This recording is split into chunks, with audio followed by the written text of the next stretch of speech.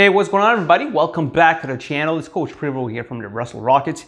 In this video, what I have for you is another great drill. We call this one mid-range shot off the dribble. Again, the purpose of this drill is we're working on ball handling, and of course, we're looking to improve a player's ability to stop, pop, and pull up for that shot in transition. All right, so what you're going to need is this. One basket.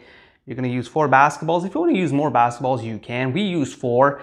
You're going to have 2 lines at half court. The first 2 players in each line we'll start with a basketball, all right? Now, the way it works is like so. On the coach's signal, the first 2 players in line will speed dribble to the elbow. They'll pull up and shoot, grab the rebound, and take the ball back and get in the opposite line. And that's it. It's pretty easy. Players should be dribbling down the floor with the outside hand. Speed is great, but not at the cost of balance. The player's first priority should be shooting under control and with proper fundamentals. And of course, if you want to make this drill a little bit easier, you can. Instead of pulling up at the free throw line, we can allow them to dribble to the dotted line and pull up from there. This way they can focus purely on the form of their jump shot and not worry about whether they have the power to get the ball all the way to the hoop.